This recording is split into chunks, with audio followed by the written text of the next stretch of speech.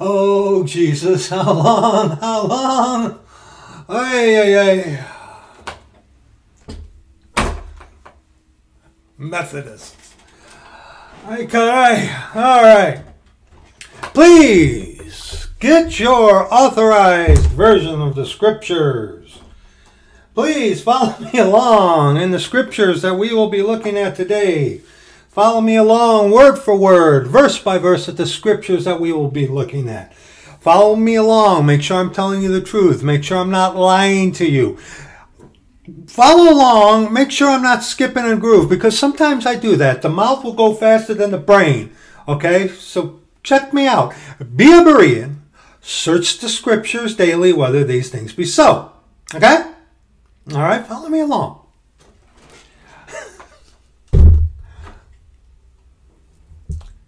A genuine revival is not coming. A genuine, look at me. Look at me. I know I'm in the little box, so don't worry, we're not going to be on OBS for this video for the entirety. Look at me. A genuine revival, as Satan wants you to believe, has happened in, where is this, Kentucky? A genuine revival, seeing a nation return unto truth. And what truth? What truth? What Jesus? There are all kinds of Jesuses. What truth? What Jesus are these people returning to? Are they searching for the old paths of the scripture? No. A genuine revival is not coming, people. Okay? Don't worry. We're going to discuss this.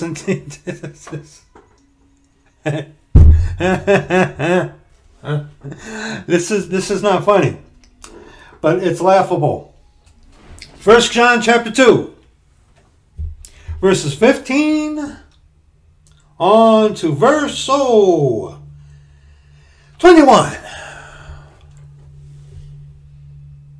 Love not. This isn't funny, but it's just. I'm sorry. The ridiculousness of this, and how far gone this pathetic, disgusting thing called Christianity is.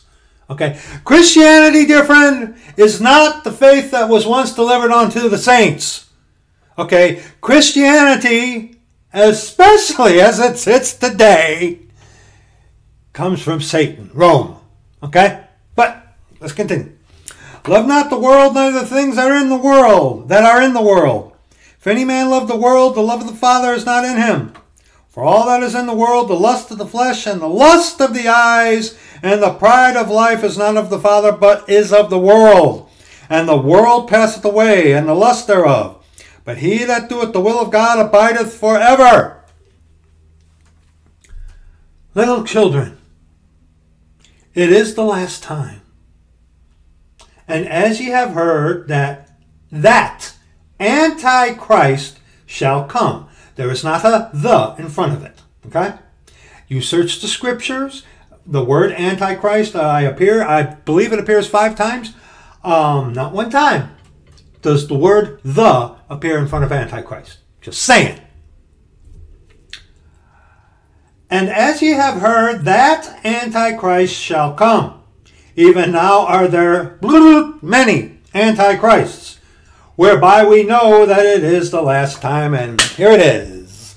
They went out from us, but they were not of us.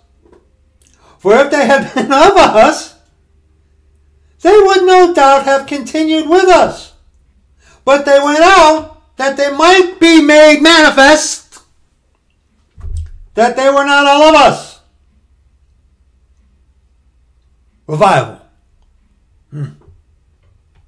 But ye have an unction from the Holy One, and ye know all things. You yourself don't know all things, but the Holy Ghost and the Lord is that Spirit, our Father, Jesus Christ, who dwells in those who are saved permanently until the day of redemption. the Spirit of truth will lead you, guide you into all truth. And God knows everything, okay? That doesn't mean you know everything. Some of you charlatan preachers out there need to be reminded of that. You don't know everything. I certainly don't myself, okay? But we have an unction from the Holy One, and that unction is that seal until the day of redemption, the Lord himself, okay? I have not written unto you because ye know not the truth, but because ye know it. And Jesus Christ, he is the way, the truth, and the life. No man cometh unto the Father but by him. And what does he say in John 17:17? Sanctify them through thy truth. Thy word is truth. Okay? Scriptures, the authorized version. If these people even read a Bible, it's doubtful. But I don't know, you know. I recently had the opportunity to witness once again unto my dear Methodist friends. Methodists. You know what? Don't bother me with what Methodism once was. What is it today? What is it today?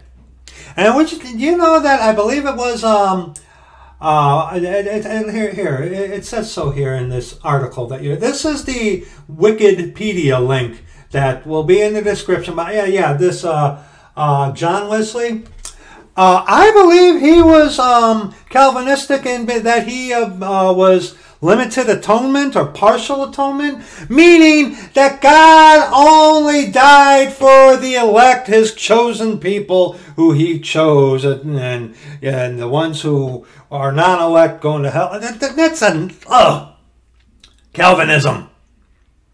Calvinism. One of the greatest heresies there is Calvinism. But we who are saved, we have the Holy Ghost, and he leads us, guides us into all truth. Okay? And these people of this Ashbury revival that happened in Kentucky, a Methodist thing. I found out about this by talking to some Methodists, putting tracts out, at their gathering at their holy, blessed Mother Church building. Some mentioned this to me about there's a great revival. Did you hear about what happened in Kentucky? I'm like, no, what's this? And it's like, oh, boy. Oh, boy.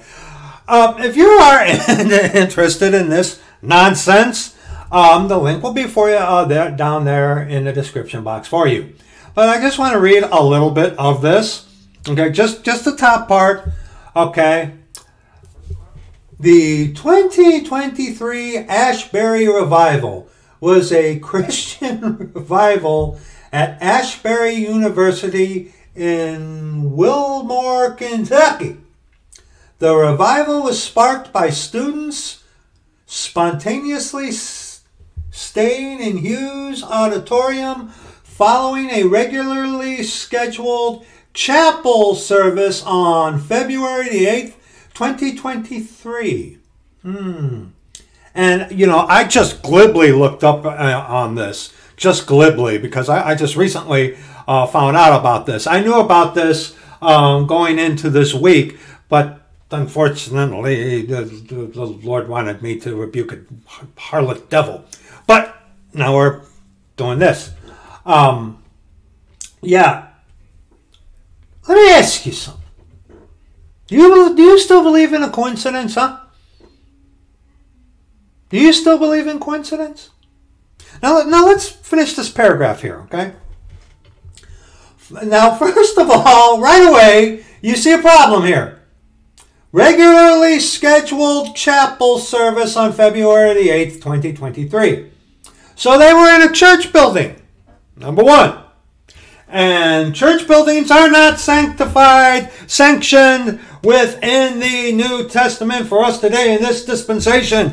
People who do not rightly divide the word of truth like to talk about the temple and blah, blah, blah, blah, blah, blah, blah, blah. No. These people are idolaters. They are closet Catholics worshiping a building. Okay? It's nonsense. It's hooey. Okay? That's problem number one. Okay? But the thing about the temple, okay? 1 Corinthians chapter 3, verse 16. Know ye not that ye are the temple of God, and that the Spirit of God dwelleth in you? If any man defile the temple of God, him shall God destroy. For the temple of God is holy, which temple ye are.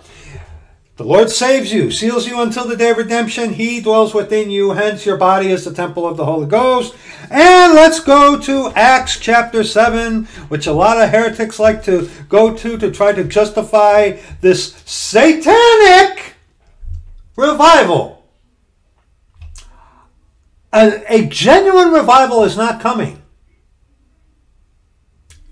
But I do believe that a revival will come, where people will be turning all to that man of sin, the son of perdition, Satan. I do believe that will happen. But a genuine returning unto truth, unto the scriptures, a nation cleaning up itself, getting rid of the pornography, ending for real, ending abortion and all the evil and sin of like America or your nation. Is that going to happen? Absolutely not. You're crazy if you think that. Deceiving and being deceived. A genuine revival is not going to come. Okay? Oh, don't worry. We're going to talk about that. Well, Acts chapter 7, which Stephen, who is quoting out of Isaiah, verse 48 and 49, on to verses 48 on to verse 50 in Acts chapter 7. And he is quoting Isaiah 66, out of Isaiah 66. Howbeit, the Most High dwelleth not in temples made with hands, as saith the prophet. Heaven is my throne, and earth is my footstool. What house will ye build me, saith the Lord? Or what is the place of my rest? Hath not my hand made all these things? 51 on verse 53, ye stiff-necked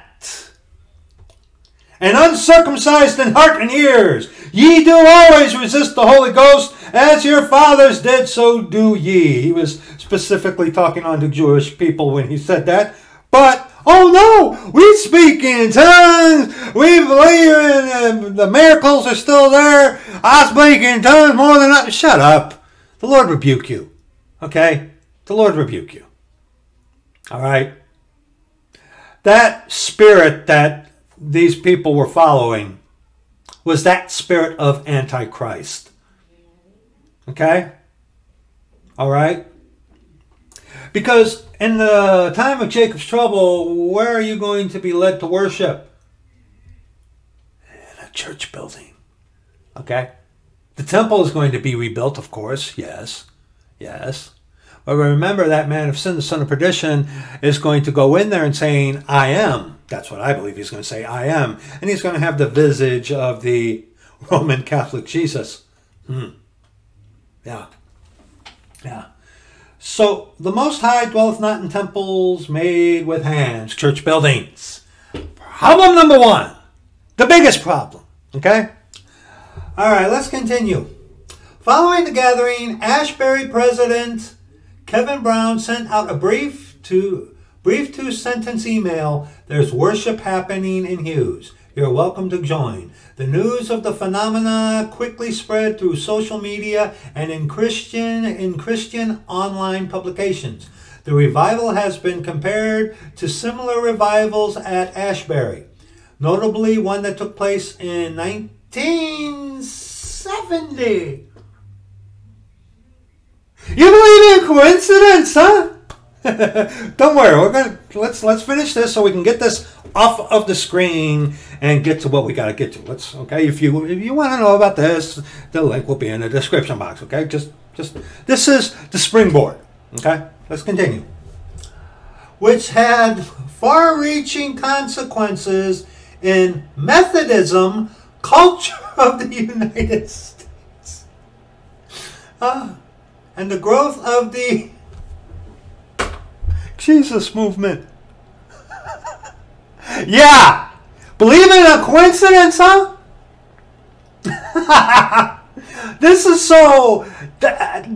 Anybody, even some of these Christians ought to be like, whoa, wait a minute. There's something wrong here. But no. The ignorance of what God says in the Scripture is one of Satan's greatest weapons, which had far-reaching consequences in Methodism culture of the United States and the growth of the Jesus movement. Notably, news of the revival largely spread on social media, as the participants are many members of Generation Z, whatever that is. It has been attended by approximately 15,000 people each day. By its end, the revival brought 50,000, 70,000 visitors to Wilmore, representing more than 200 academic institutions and multiple countries. Yeah. Yea, hath God said. Yea, hath God said. Now, enough of this. Okay, now we're on to the camera. Praise the Lord, I have an editing thing on this so I can put these things together. Okay. Yeah. Now, you believe in a coincidence? I know some people who are aware of Scripture talk about like how Solomon mentions chance, and I have one guy in conversation in correspondence, an email saying about, well, Moses said, if by chance our years be so and so, it's like, you mean Psalm 90? It's like, yes, by chance. See, Moses talked about by chance. Psalm 90. Oh, where is that? Where he says, verse 10 in Psalm 90. This, the days of our years are 80 years and 10. And if by reason of strength, not chance, they be 80 years, yet is their strength labor and sorrow, for it is soon cut off and we fly away. Yeah, the guy I was emailing, I think was a guy, whatever. We were talking about this, and he mentioned about that in Psalm 90, and I gave him the verse. I never heard back from him after that. But Solomon says, time and chance happeneth to them all. Who's the author of chance? You believe in a coincidence? Like something, like nothing, exploded into something. Coming from, how these stupid evolutionists say it, that comes from a small point, like on a piece of paper or something.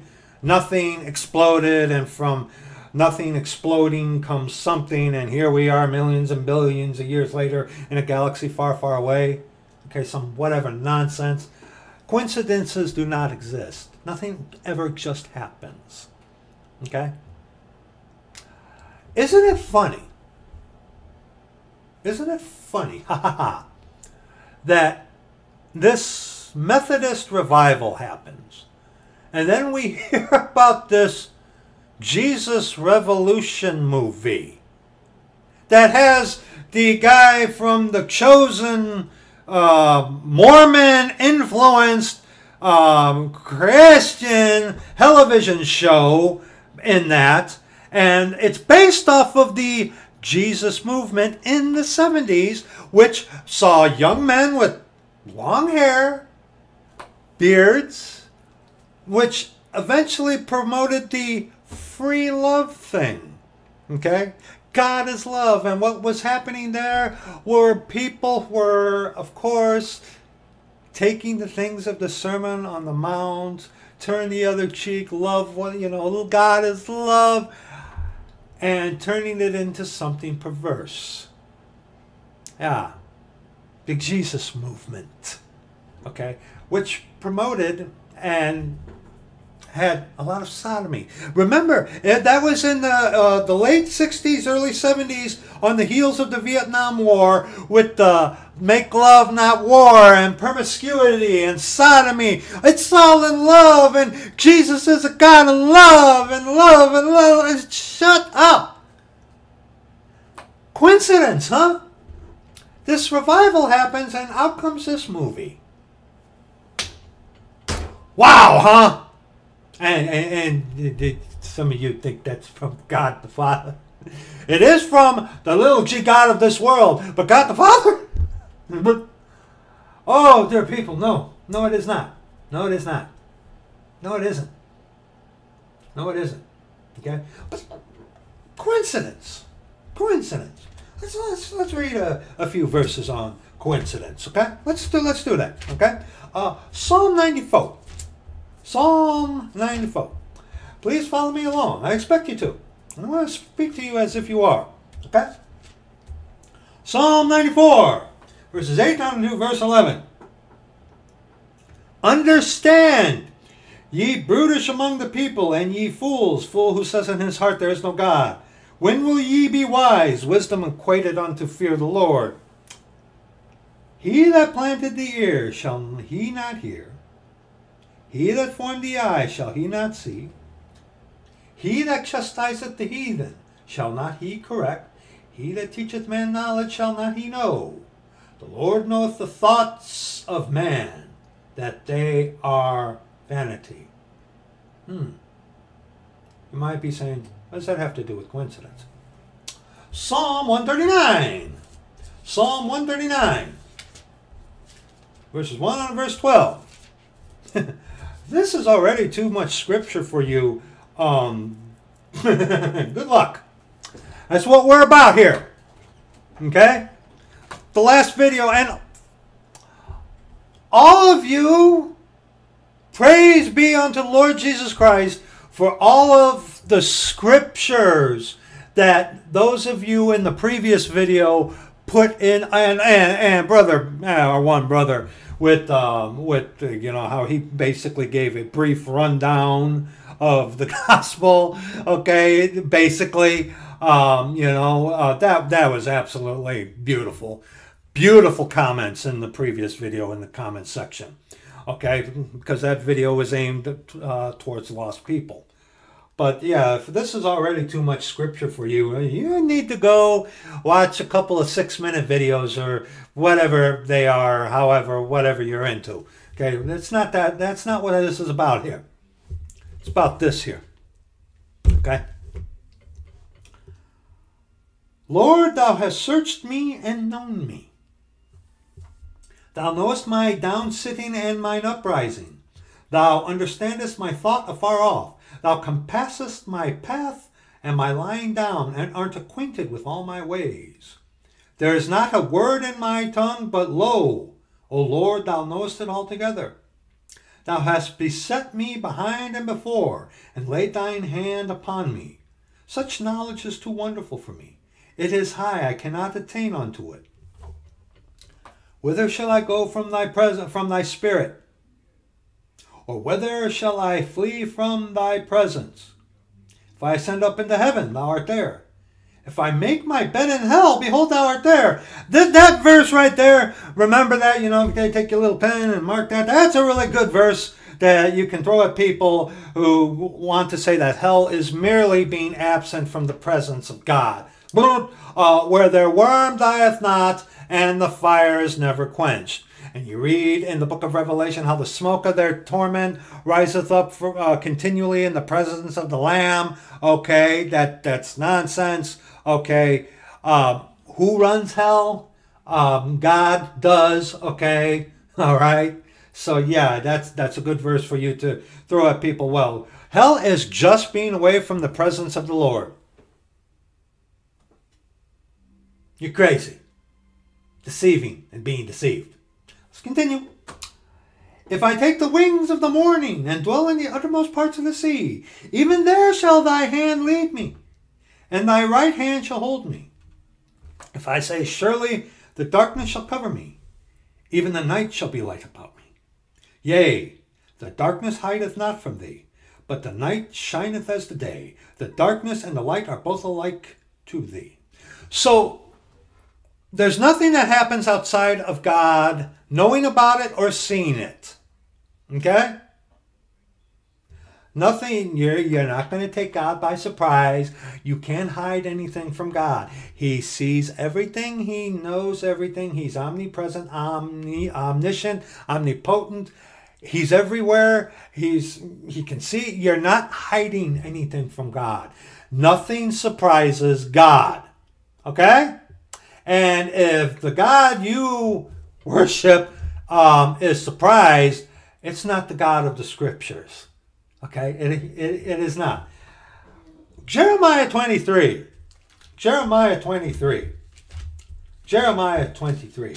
verses 18 on to 32. Appropriate. For who hath stood in the counsel of the Lord, and hath perceived and heard his word? Who hath marked his word and heard it? Did those poor fools of the Ashbury revival, or whatever that thing was, by the Methodists, okay, were they searching the Scriptures? Or was it a emotional Christian event, a Christian experience? Was it a revival of weeping and turning to the Lord and getting to the Scriptures? Look at these big-time revivals that has happened in America. What have they amounted to? Is America better off or worse off? You're crazy. There's one quote I saw looking this up where they said when they went into that church building, Phallus House, they said this doesn't feel like America 2023. Yeah. It's all about feelings. It's all about emotions. Okay. All right. Verse 19, and continuing on to verse 32. Behold, the whirlwind of the Lord is gone forth in fury, even a grievous whirlwind. It shall fall grievously upon the head of the wicked. The anger of the Lord shall not return until he have executed, until he have performed the thoughts of his heart. In the latter days ye shall consider it perfectly. Now, hold on. When it comes to this topic of revival, these stupid, and I'm being polite, these stupid charismatic Pentecostals, okay, with their tongue talking and revival coming, and they like to throw out the phrase, the latter days, and then they go to Joel, and then they go to Acts chapter 2, and they try to blend that together and make that doctrinally equivalent for us today. It is not, okay? When me and the Lord were putting this together, the latter days thing, the phrase latter days appears 7 times, I believe, okay? But as I was looking that up, I kept thinking, and I even said this to a brother, it's like, I think the Lord had me to do something on the latter days. And as I was looking at the verses up, kept getting roadblock, nothing. The Lord was like, Brad, you already did something. It's like, I did. And then he's like, look up latter rain. And it's up. So, if you are one of those who want to twist and pervert latter rain, you have questions about that, huh? You one of them charismatic twits? Charismatic. You know that the charismatic movement did begin with the Methodists? Okay? Actually, no, that's partly true. Okay? In so-called Protestantism, it began with the Methodists. But it was already there in the Kundalini, in Mystery Babylon the Great, the mother of harlots and abominations of the earth, in Roman Catholicism. Okay? But it is reported known amongst Protestants, so-called, among the Methodists. Okay? Warning! Okay? So, those of you who want to try to take something that is specifically talking about the Jewish people and their return unto their Lord and the blessing therein, who want to take latter days and twist it and try to make it relevant scripturally, doctrinally for us today. You're heretics. You're lying to people. Any questions about that? In the description box. A brief exposure of the latter days or latter rain movement, or latter rain, that's what it is, excuse me. I was saying latter days. Latter rain, that's what I meant to say, excuse me. See, excuse me. Yeah, the latter rain movement. Latter rain movement. The charismatics like to take those promises about the latter rain, okay? The latter rain, this says latter days. The latter rain, and take latter rain and make it equivalent for today. Not so. If you have any questions about that, like I said, description box, link for that will be in there, okay? All right? Excuse me. I was meant to say latter rain. Latter days appears more than 7. I was talking about latter rain. Latter rain appears 7 times. 1 second, please. Yes, excuse me. 7 times the phrase latter rain appears in scriptures. I meant to say latter rain. I mistakenly said, excuse me, latter days. Latter rain, okay? Again, any questions about that? Look in the description box, because these people want to take promises that are specifically for the Jews, when the Jews will return unto their Lord, their Messiah, their King, our God, our Father, Jesus Christ, and the blessings that will happen because of that. That is what latter rain is talking about. When you have these charismatic devils who want to take that and make that relevant doctrinally for today, they are lying to you, okay? In the description box. Now let's continue. Sorry about that mess up. Okay? Verse 21. I have not sent these prophets, yet they ran. I have not spoken to them, yet they prophesied. One of the ways you can tell a false prophet is how they want to run to the forefront and be, hey, everybody, look at me. Look at every single one of our enemies has this one trait with their myriad of channels and how they want to be the center of attention all the time, okay? They want to be the big shot. They want to be well known. They want to be they want to run up to the forefront. They want to, True sign, one of the true signs of a false prophet, okay? So watch out for that.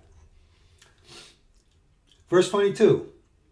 But if they had stood in my counsel and had caused my people to hear my words, then they should have turned them from their evil way and from the evil of their doings. And what was that revival about? I can guarantee you what it was about without even looking that much into it. It was all about entertainment, about emotionalism and feelings and sensationalism, wasn't it? Mm-hmm. Yes. Why? Because it wasn't a genuine act of God, as it were. The little g God of this world, but not of the Father, our Lord Jesus Christ. Okay? Yes, but if they had stood in my counsel and had caused my people to hear my words, then they should have turned them from their evil way and from the evil of their doings. Am I a God at hand, saith the Lord, and not a God afar off? Can any hide himself in secret places that I shall not see him, saith the Lord? Do not I fill heaven and earth, saith the Lord? Omnipresent, omniscient, omnipotent, okay?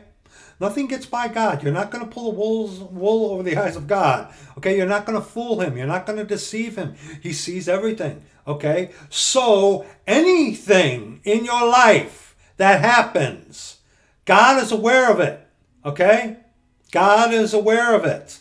Okay? Hence, there is always something behind something. Nothing ever just happens. Okay? Okay? You got to get that through your head. Okay? You can argue, you want to argue that all day till you're chartreuse in the face? Be my guest. Okay? Walk with the Lord for a number of years. And then you'll soon realize there is no coincidence. There is no coincidence. Okay? Time and chance happeneth to them all. Who is the author of that chance? God is not the author of confusion. Okay? Who is the author of that chance? Put that in your pipe and smoke it. Okay? I have heard what the prophets said, that prophesy lies in my name, saying, I have dreamed, I have dreamed. How long shall this be in the heart of the prophets that prophesy lies? Yea, they are prophets of the deceit of their own heart, which think to cause my people to forget my name by their dreams, which they tell every man to his neighbor, as their fathers have forgotten my name for Baal. What are we reading to? 32. The prophet that hath a dream, let him tell a dream. And he that hath my word, let him speak my word faithfully.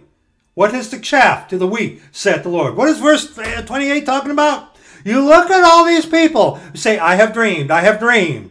We've talked about this in videos before as well. Look up Refuting Charismatic Heresy. Okay? Those who have a dream, let them tell their dream. And those who have the scriptures. Okay? These people who have these dreams about, their rapture, and Jesus said, no. Can the Lord show you truth in dreams? Yes. Yes, he can. Yes, I believe he can. But see, when you got these people talking about a rapture dream or God said this to me, it's contrary all the time. It's always contrary to Scripture. Or if it does coincide some way in Scripture, it is never in a context of rightly divided. It's taking something from the Old Testament and trying to make it relative for today. Like, for example, when these putzes have these dreams about a coming prosperity, and if you give, they go to Malachi, which was for the dispensation of the law because they had an actual physical temple to take care of. Okay, it's nonsense like that. Okay. What he's saying in verse 28 is someone has a dream, compare that dream with Scripture, and which one stands. Okay? Sanctify them through thy truth. Thy word is truth, Jack. You understand? Okay, let's continue. I should have shut up. Is not my word like a fire, saith the Lord, and like a hammer that breaketh the rock in pieces, lowercase r? What rock are you people standing on? The capital R rock, who is our Lord Jesus Christ? Or Dwayne the Rock Johnson, the little G God of this world? Huh? And fire, word is a fire. It burns you. It chafes your buttocks, doesn't it? Yeah. And like a hammer that breaketh the rock in pieces. Oh yeah. See, the Scripture does that. It burns you. It breaks you. It heals you. It nurtures you. It strengthens you. You're lost. You're hearing the word. It's burning you. It's breaking you. It's cutting you or pricking you, right? See? Yeah. Therefore, behold, I am against the prophets, saith the Lord, that steal my words, every one from his neighbor. Behold, I am against the prophets, saith the Lord, that use their tongues and say, he saith. This revival is an outpouring of the Holy Ghost. Or this revival in Kentucky among the Methodists is an act of God, is from God himself. No, it wasn't. No, it isn't. No, it isn't. Okay? Behold, I am against the prophets, saith the Lord, that use their tongues and say, he saith. Behold, I am against them that prophesy false dreams, saith the Lord, and do tell them, and cause my people to err by their lies and by their lightness. Yet I sent them not, nor commanded them. Therefore they shall not profit this people at all, saith the Lord. And hence, you look at the history of the revivals here in America. What have they? Has America become better? Huh? No. No. No, it hasn't. Like I said, latter rain. You got these devils who want to twist what latter rain actually is. Latter rain is in context for the Jewish people, not scripturally, doctrinally for us today. Okay? Yes, there is for instruction in righteousness. Yes, doctrinally. Okay? Doctrinally. You have to rightly divide the word of truth. Okay? Those scriptures that talk about latter rain are not for us today in this dispensation. Okay? You have to understand that, my dear friend. You have to understand that, my dear friend. Okay? And some will talk about, well, what about the revivals in Acts? Acts, which is a book of transition from going from the dispensation of the law, going to this present dispensation which we are in by grace through faith. A dispensation unlike any other, where God himself will permanently dwell within the saved, born again believer. Okay? All right? In the Old Testament, God was not a permanent resident. There was no seal until the day of redemption. In this dispensation, you go unto the Lord according to his terms, not your own. He saves you. He seals you. Unlike any other dispensation in history, or will be, except for the exception in the time of Jacob's trouble with the 144,000 Jews. They will be sealed. It ain't the Jehos, it's the Jews. Okay, the 144,000 Jews in the time of Jacob's trouble, reading in the book of Revelation. They are sealed. Everyone else, no. That's what makes this dispensation so unique in the history of the world, okay? It really does, all right? But during the book of Acts, it was a thing of transition. The sign gifts were there, okay? The apostles were still alive, okay? And the sign gifts started to diminish over time after Acts chapter 7. With the stoning of Stephen, because it was in Acts 7 when Jewry as a whole rejected the kingdom of God. They had already rejected the kingdom of heaven, which is the physical kingdom, okay, which our Lord is going to establish at his second coming when he comes back with us, his body, who get redeemed before the time of Jacob's trouble, okay? But he's going to come back at his second coming to establish the physical, literal kingdom of heaven. You read the scriptures. Kingdom of heaven is always a reference onto the physical kingdom. Kingdom of God is a reference most of the time onto the spiritual. Okay? There are parts in Scripture where kingdom of God can be a reference onto the physical, literal kingdom of heaven. Yes, but the majority of the time that you see kingdom of God, and that is defined by the context in which it appears, kingdom of God is talking about the spiritual kingdom, not the physical kingdom. Okay? And after the death, burial, and resurrection, okay, this dispensation by grace through faith, outside of the works of the law, okay? You don't have to keep the law today to be saved, to stay saved, to be right with God. We have refuted that on numerous occasions, okay? If you still want to believe you have to keep the law, and you've seen some of these videos that the Lord has given your servant, and you still want to reject the truth, you're stupid. How dare you? You're willfully ignorant. You are choosing not to want to believe in that truth that has been given to you. You're stupid. I'm not going to sugarcoat it for you. You're willfully ignorant. You don't want to know the truth. Okay? You've heard it, therefore you are without excuse, but you don't want to know the truth. Hence, you're stupid. Okay? I love you. You're stupid if you're going to reject that. Okay? Not what I said. What the scriptures say. Okay? All right, you understand? All right? But the kingdom of God, which is the spiritual, in this dispensation, by grace through faith. But see, God, who is a just, righteous God, offered it unto the Jew first. And then when Jewry as a nation, as a whole, rejected the kingdom of God, in Acts chapter 8, yeah, you see Philip and the Ethiopian eunuch who happened to be a Hamite. Okay? But they talk about the revival in Acts chapter 2, right? Or in Acts chapter 8, or in Acts chapter 19. You got to remember, Acts is a transition book. The sign gifts were there, okay?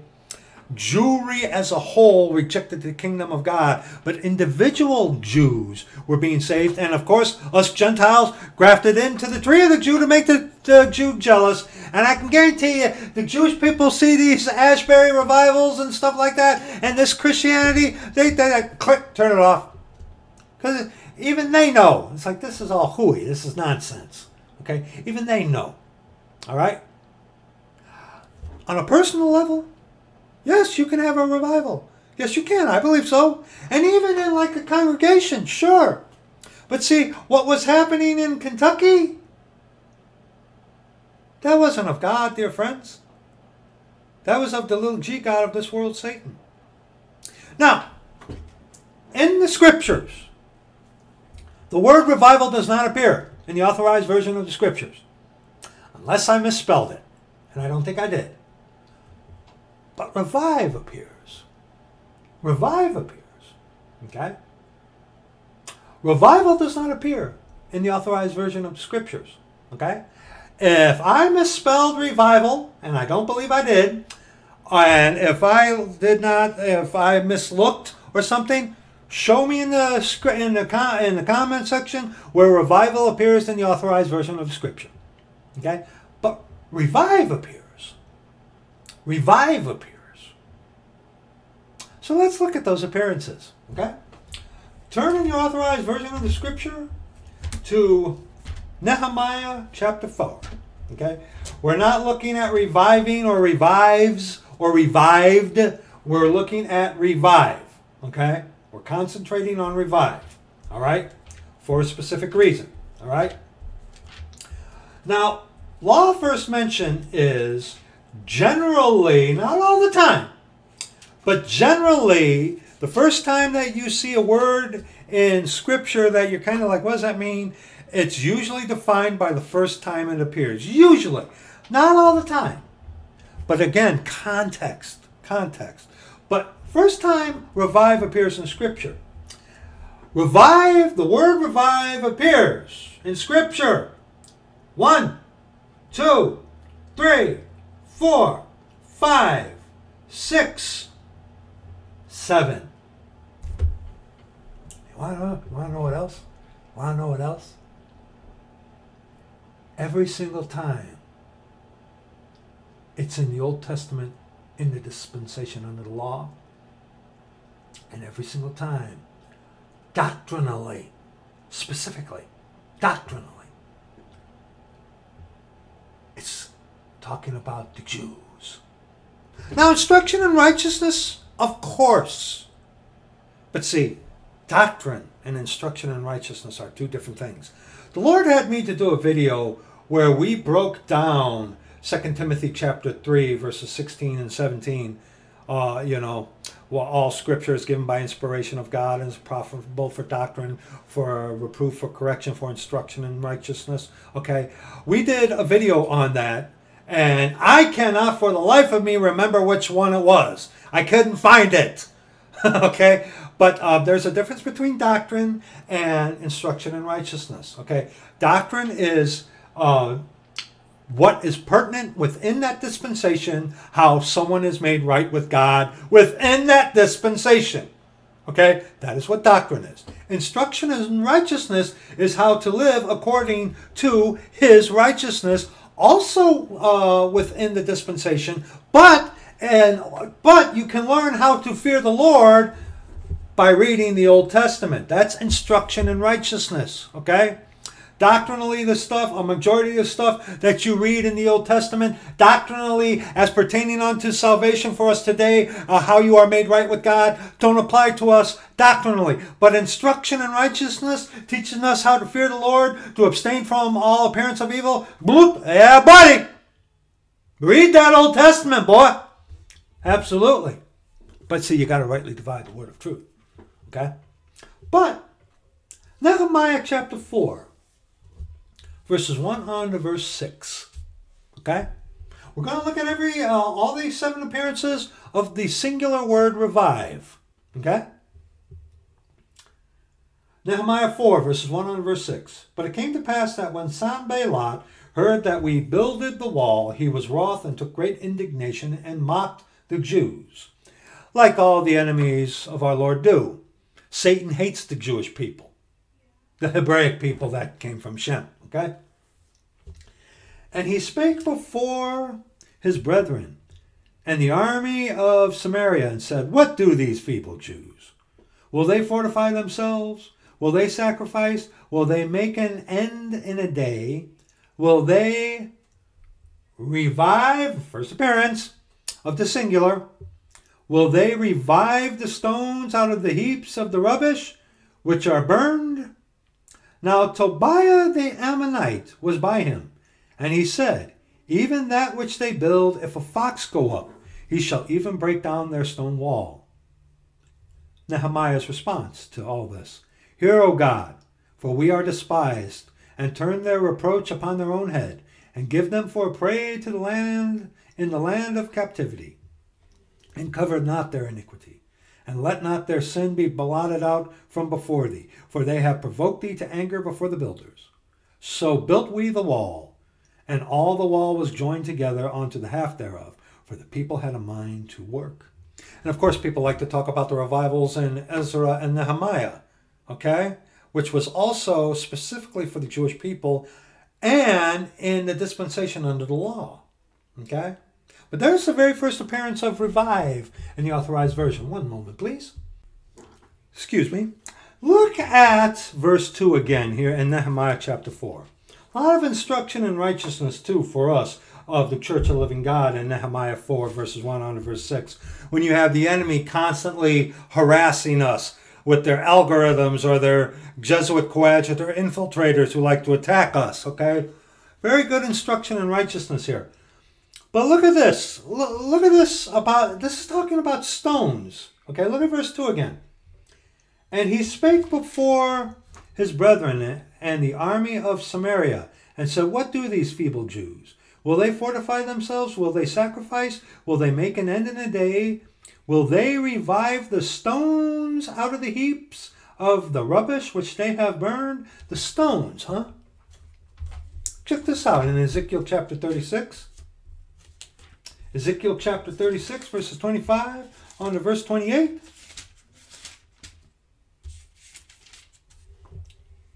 Ezekiel 36, verses 25 on to verse 28.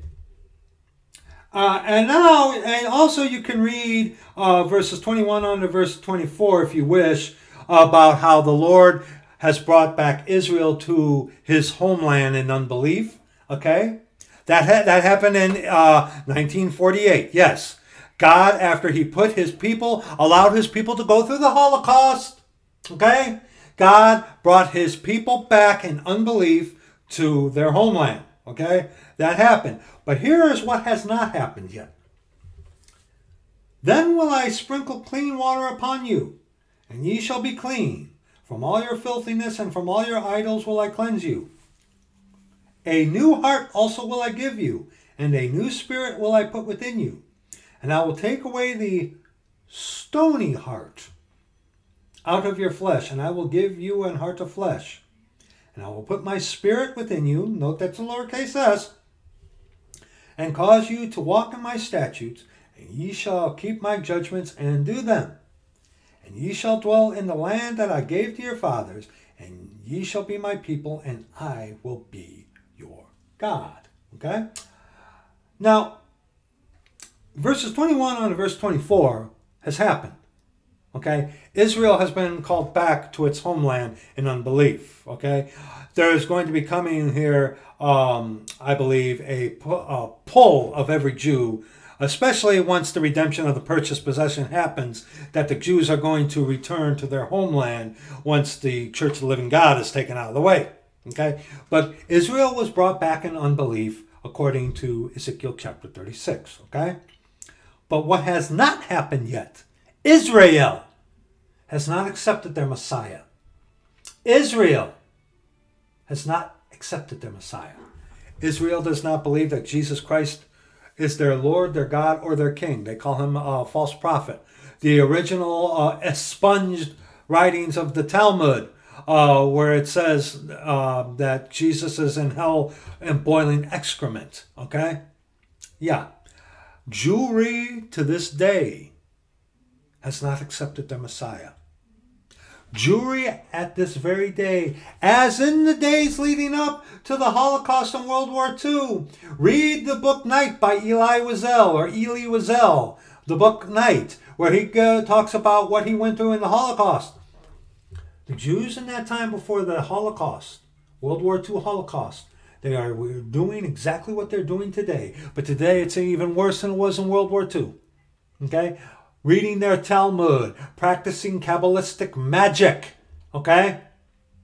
So, Israel is still inflamed with idols.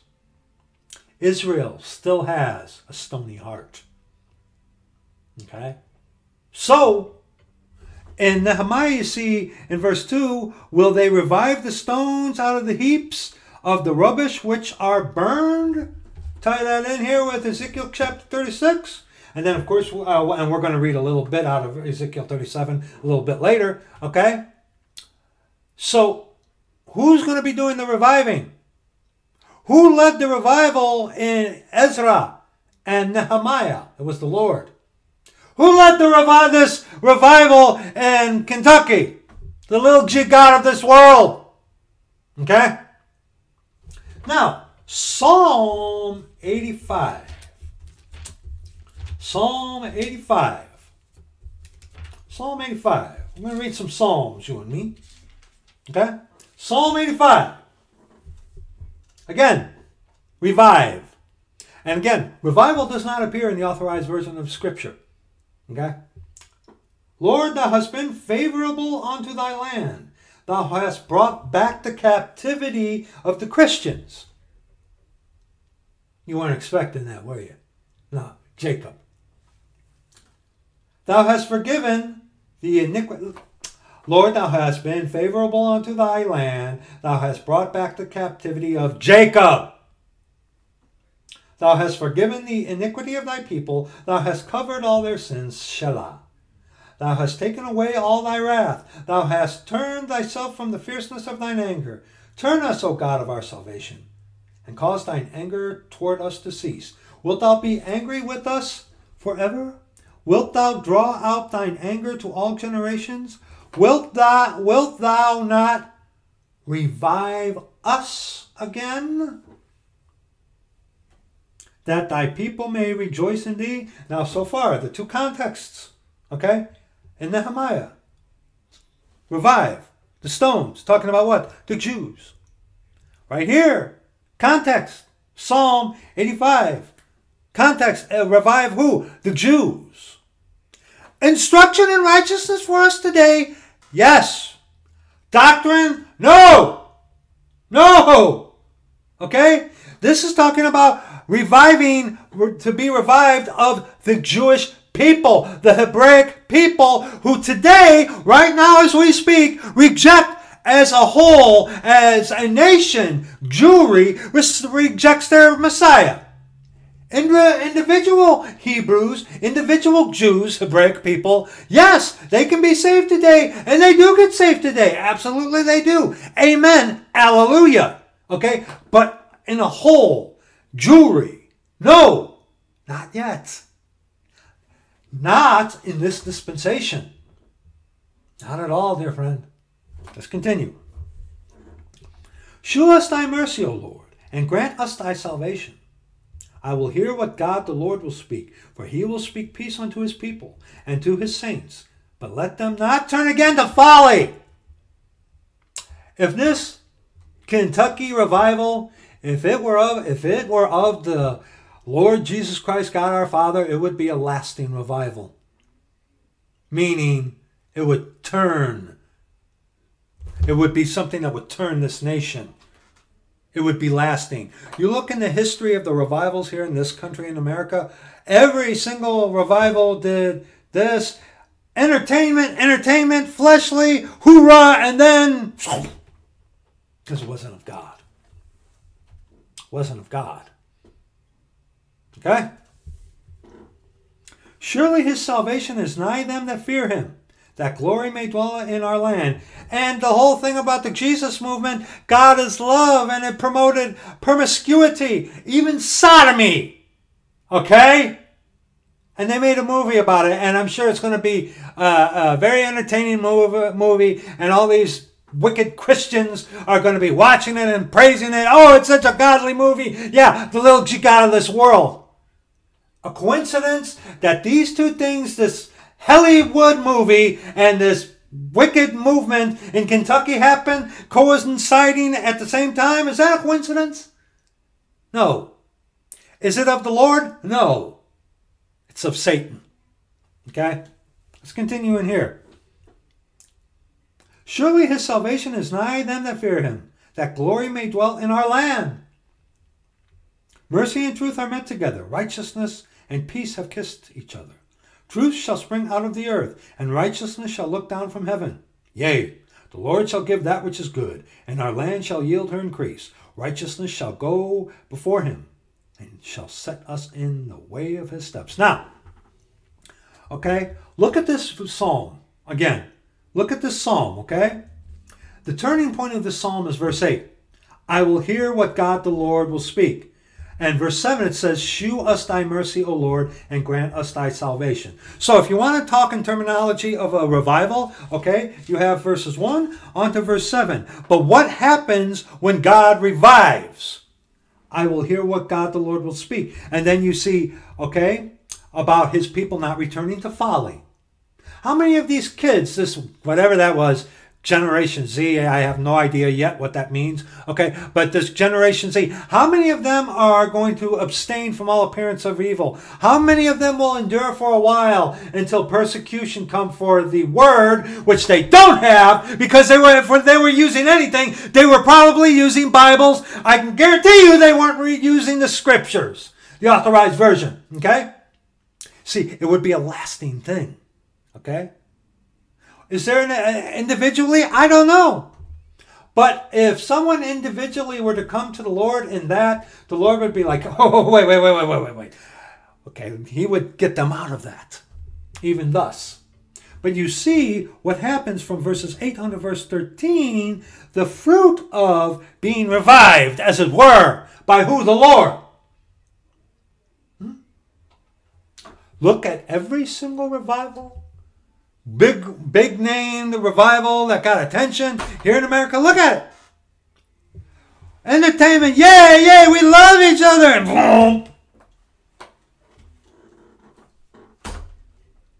Because revival is not coming in this dispensation like the devil wants you to believe.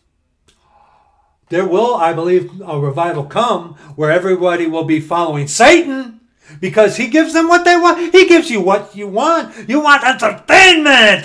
You want your flesh to be gratified. You want Satan to pat you on your head as you're running off a cliff like you got that Roma army devil witch. You know, justifying pornography and sin. That's what you want. And you want Satan to deliver that to you through Christianity because God loves you.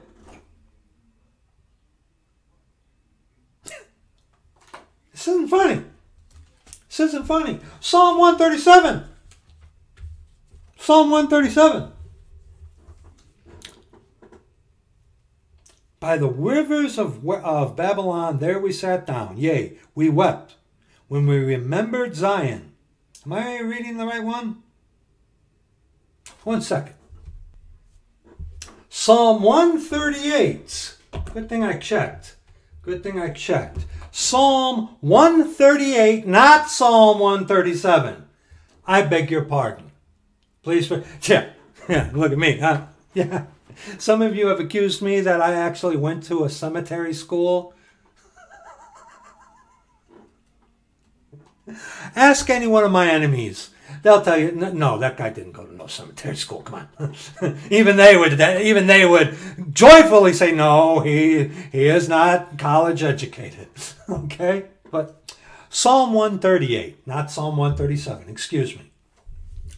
I will praise thee with my whole heart. Before the gods will I sing praise unto thee. I will worship toward thy holy temple and praise thy name for thy loving kindness and for thy truth. For thou hast magnified thy word above all thy name. What does that mean? That means that the word of God you can trust. He has staked everything upon it.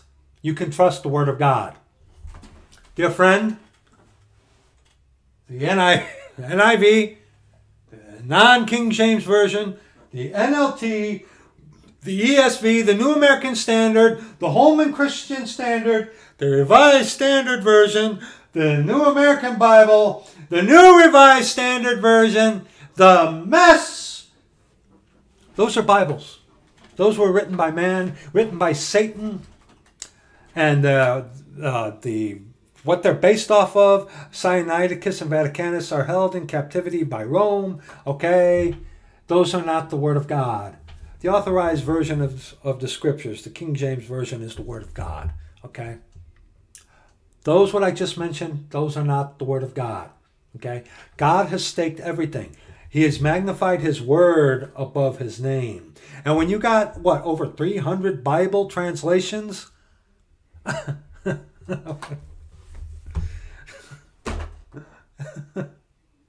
and then you got guys like Flockbox. You know, find you a Bible that suits you. Preference has nothing to do with it. God wrote one book, the authorized version of the Scriptures. Okay? I can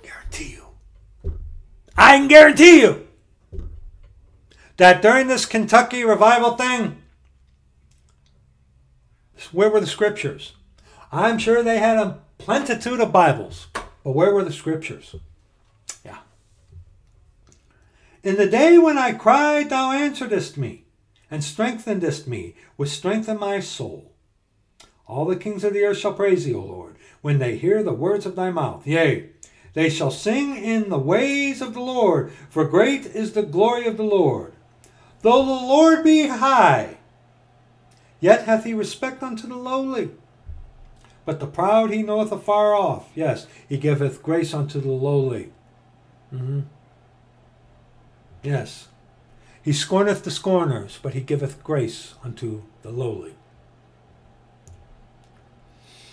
Though I walk in the midst of trouble, thou wilt revive me. Thou shalt stretch forth thine hand against the wrath of mine enemies, and thy right hand shall save me. The Lord will perfect that which concerneth me. Thy mercy, O Lord, endureth forever. Forsake not the works of thine own hands. Now we see in verse 2 about a temple. Okay? Again, context. A psalm of David. Okay? A psalm of David. This psalm is talking about, number one, magnify thy word above thy name. Okay? You can trust the authorized version of the Scriptures. But we also see about the temple, and verse 4, about all the kings of the earth going to worship him. Okay? All the kings of the earth shall praise thee, oh Lord. Has that happened in history where all the kings of the earth praise the Lord? No. When is that going to happen? Well, number one, this thing about the temple, okay? And some will bring up about the temple like in the time of Jacob's trouble. A third temple is going to be built. They're going to rebuild the temple, and it's going to be rebuilt, I believe, on where the Dome of the Rock, the whatever Mosque of Omar is. They blow that up. And I've even talked to Muslims about this. What happens when that gets blown up? They even themselves will admit, yeah, that's going to cause us to go jihad. Okay? Even they will tell you that. The one I was talking to, he was a little bit, he tiptoed, but it's like, come on, man. You're a Muslim. They destroy your holy place, the Dome of the Rock, and on top of that, insult you by putting the Jewish temple on that. The Muslims are going to go berserk. That's what's going to happen. Okay? Absolutely. Absolutely. But see, during the time of Jacob's trouble, okay, the third temple is going to be rebuilt. Okay? But during the kingdom of heaven, the question comes up, is the temple going to be there? And what we see in the book of Revelation, chapter 21, okay, come on. Revelation chapter 21, okay.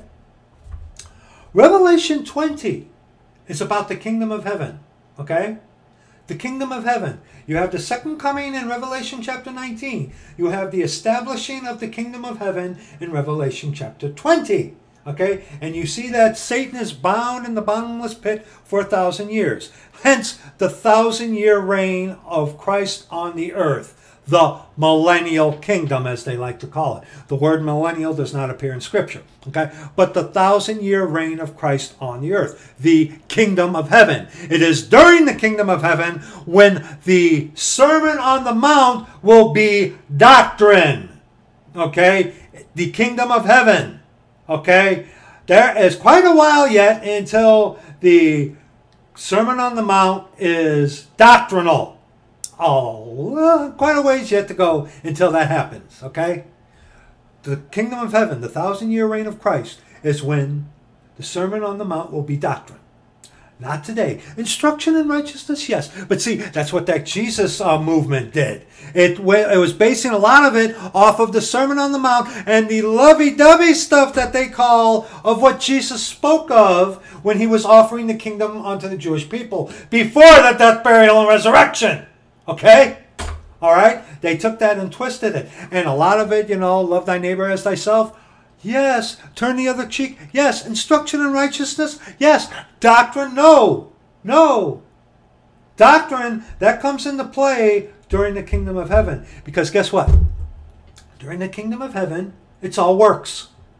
What, Brad, what do you mean? Because you're going to be able to see the Lord on the throne. Okay?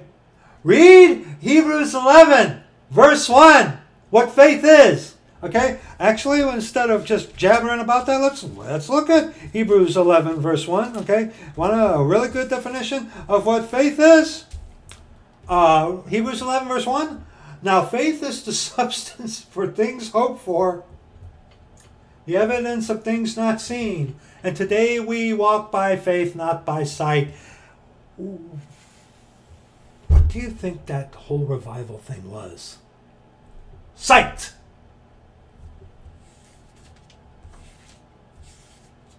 And a lot of these people are colleges, educated beyond their own intelligence. Yeah.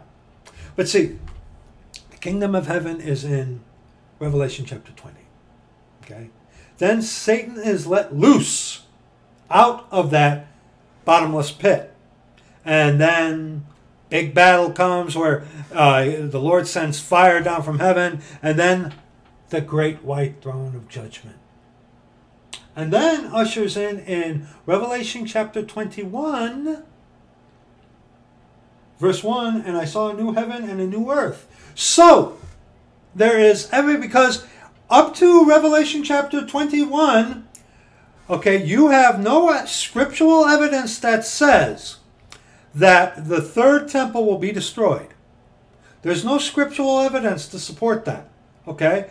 Yes, a third rebuilt temple. There's plenty of scripture to support that a third temple is going to be rebuilt. Yes. Yes. Okay? But you have no evidence whatsoever that shows us that the third temple that is going to be built during the time of Jacob's trouble is destroyed. But here's the thing. In Revelation chapter 21, verse 22, you read, and I saw no temple therein, for the Lord God Almighty and the Lamb are the temple of it. What does that mean? Well, verse 1, and I saw a new heaven and a new earth. Okay? For the first heaven and the first earth were passed away, and there is no more sea. A new heaven and a new earth. And in this new heaven and new earth, there is no temple because why? We just saw it. And I saw no temple therein, for the Lord God Almighty and the Lamb are the temple of it. Okay? This is the final dispensation, eternity, where there will be no more sin. Sin is eradicated in Revelation 20 at the great white throne of judgment. Thus then begins the seventh and final dispensation, eternity, no more sin. Okay? So, and back in Psalm 138, where he says, I will worship toward thy holy temple, okay?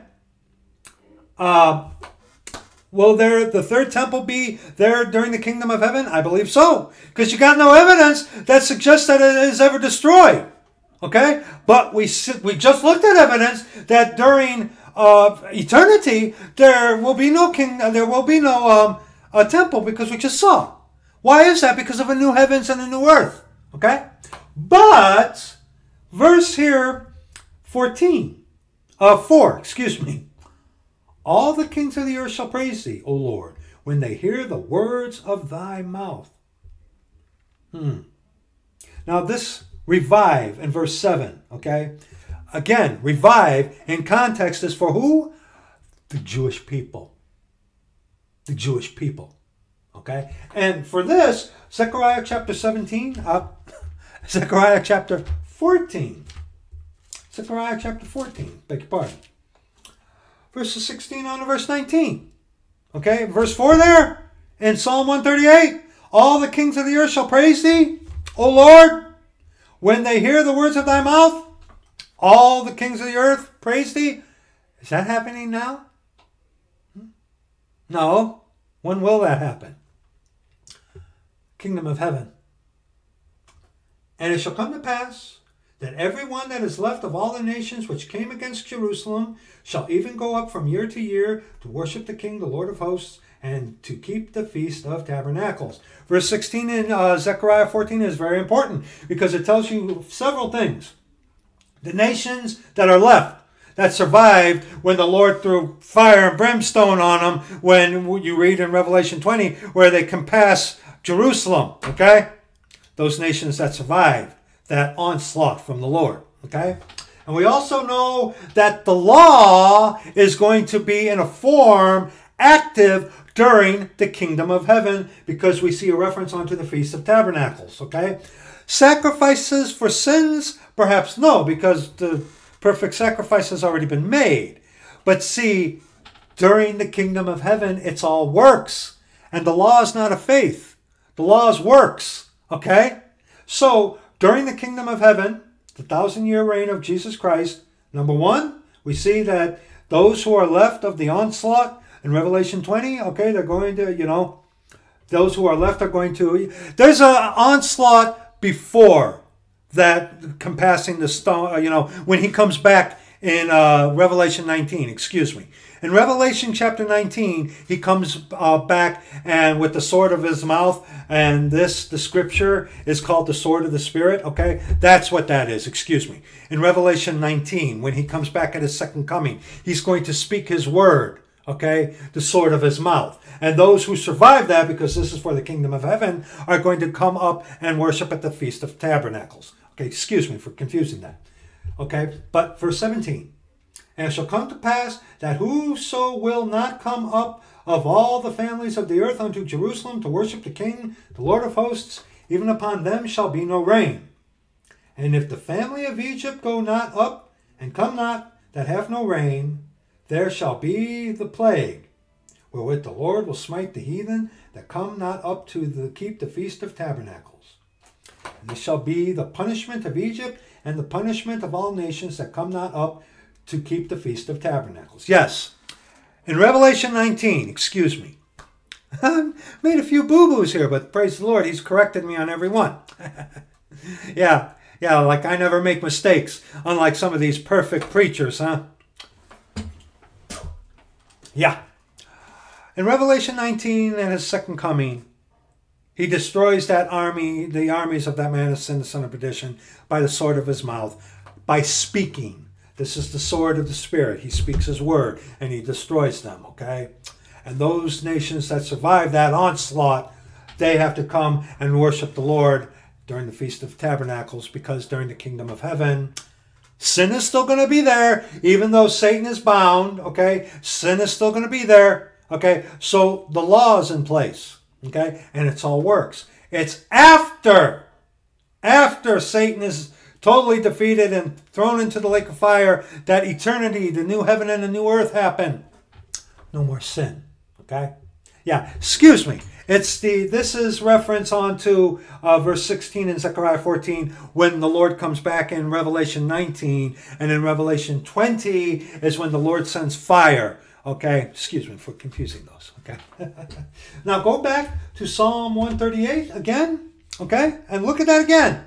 Psalm 138. Look at that again. Psalm 138. All right. So we see about mention here of a temple in verse 2. And verse 4, about all the kings of the earth shall praise thee. That hasn't happened yet. Okay, so this revive here that is mentioned in verse 7 in Psalm 138, it's not for us today. Okay, it's talking specifically about the Jews. And in specifically for the time of Jacob's trouble leading into the kingdom of heaven. Okay? Now, Isaiah chapter 57. Isaiah chapter 57. Verses 13 unto the close of the chapter. Again, context, revive, for us today or for the Jews. When thou criest, let thy companies deliver thee. But the wind shall carry them away. Vanity shall take them. But he that putteth his trust in me shall possess the land, and shall inherit my holy mountain. And shall say, cast ye up, prepare the way, take up the stumbling block out of the way of my people.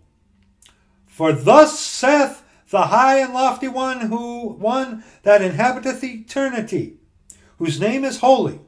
I dwell in the high and holy place, with him also that is of a contrite and humble spirit, to revive the spirit of the humble, and to revive the heart of the contrite ones. Interesting. So you see revive appearing twice, in 7 verses. Okay, in 7 verses. But here you see it appearing twice. Okay, so what is he reviving? Okay, the spirit of the humble and the heart of the contrite ones. Today, to be saved, you have to be broken of your self-righteousness. You have to man up and take responsibility. It's your fault that he died and went to the cross. You put him on that cross, and have the fear of the Lord and call upon his name in the fear of the Lord, because if he doesn't save you, you're going to go to hell. Okay? Where your worm will die not and the fire is never quenched. Okay? All right? But in context, okay? Look at this in context. Okay? My people. This is written on under the law. Written on to who? The Jews. Okay? Is there instruction in righteousness in this? Yes. Doctrinally?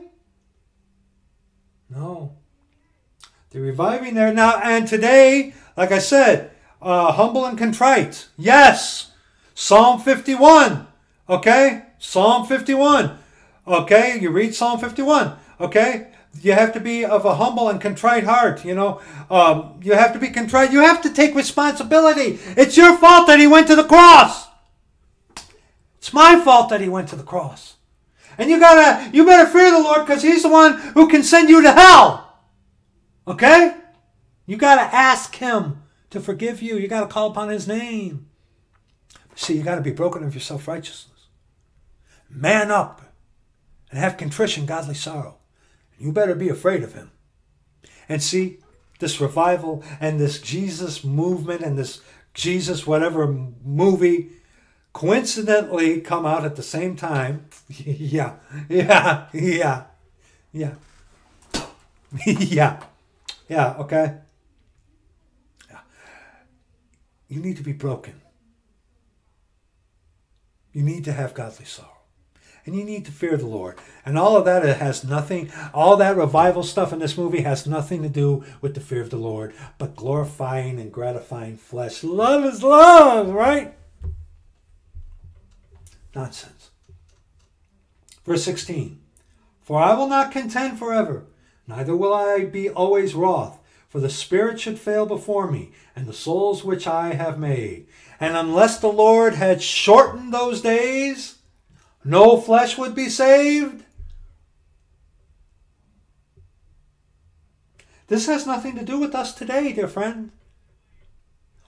We're looking at the verses of Scripture where revive appears, the 7 times that it appears in Scripture. Okay? In 7 verses. Okay? All right? All of them in context are for who? The Jewish people. For the iniquity of his covetousness was I wroth, and smote him. I hid me, and was wroth, and he went on frowardly in the way of his heart. I have seen his ways, and will heal him. I will lead him also, and restore comforts unto him, and to his mourners. I create the fruit of the lips. Peace, peace to him that is far off, and to him that is near, saith the Lord, and I will heal him. But the wicked are like the troubled sea, when it cannot rest, whose waters cast up mire and dirt. There is no peace, saith my God, to the wicked. And in context, this has not happened. In context, doctrinally, this is not for us today. These are things that are going to happen when Jewry accepts their Messiah, their King, their God, our Father, the Lord Jesus Christ. Okay? All right? All right, now, Hosea. Hosea chapter 6. Hosea chapter 6. Verses 1 on to verse 3. Hosea is easy to find. Find Daniel, and Hosea is right after Daniel. Hosea chapter 6, verses 1 on verse 3. Come, let us return unto the Lord, for he hath torn, and he will heal us. He hath smitten, and he will bind us up. Now you got to remember, again, who is Hosea speaking unto? The Jews, okay? The Jewish people. Ephraim, the Jewish people, okay? Israel, okay? The northern kingdom, okay? But he's speaking unto who? The Hebraic Jews, okay? The Jews. Scripture, when it talks about Jews, is labeled onto who? The Hebraic people, okay? All right? But he's talking onto the Jews. All right? Now, verse 2, after 2 days will he revive us. And the third day he will rise us up, and we shall live in his sight. Then shall we know, if we follow on to know the Lord. His going forth is prepared as the morning, and he shall come unto us as the rain, as the latter and former rain unto the earth. There's an appearance of latter rain. And as I said to you earlier in this video, questions about that, check the video that will be in the description box. Okay, latter rain in every time, in every appearance, has everything to do with future fulfillment onto the Jewish people. Just as we see here, as revive does, also in context onto the Jew. But in verse 2, you see the unmistakable third day thing. Okay? And then with that, we go to 1 Corinthians chapter 15. Okay? All right? 1 Corinthians chapter 15. Today, how do you define the gospel? Moreover, brethren, verses 1 on to verse 4. Moreover, brethren, I declare unto you the gospel which I preached unto you, which also ye have received, and wherein ye stand, by which also ye are saved. Not being saved, saved. If ye keep in memory what I preached unto you, unless ye have believed in vain. For I delivered unto you first of all that which also I received, how that Christ died for our sins according to the Scriptures, and that he was buried, and that he rose again the third day according to the Scriptures. Okay? All right? And remember, Jesus first came, he was sent unto who? The Jews. I came not but unto the lost sheep of Israel. He came first, preaching the kingdom of heaven unto the Jews, the Hebraic people. After the death, burial, and resurrection, brought in this dispensation. The time of the Gentiles, yes, by grace through faith, yes. But first, the kingdom of God had to first be offered specifically unto the Jews. Okay? All right?